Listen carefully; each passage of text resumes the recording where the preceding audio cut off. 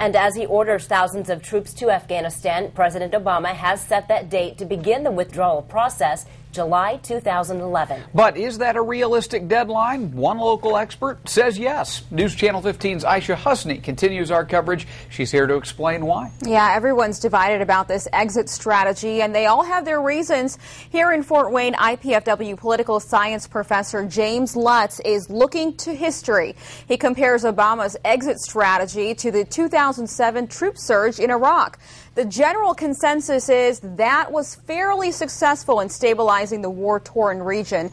President Obama believes a surge in a short amount of time will speed up the transfer of power to an Afghani government. And Lutz agrees. He says the Iraqi experience suggests there's a realistic chance that Afghani surge will work.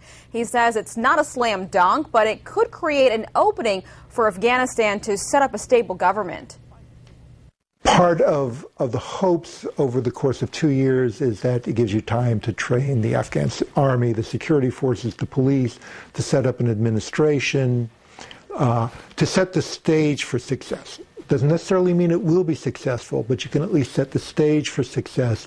And so that is a realistic possibility. And Lutz also adds Afghanistan will be a new democracy, so the first elections won't be like those that we're used to. There are going to be many speed bumps along the way and a lot of election fraud and violence as well. All right. Thank you, Aisha.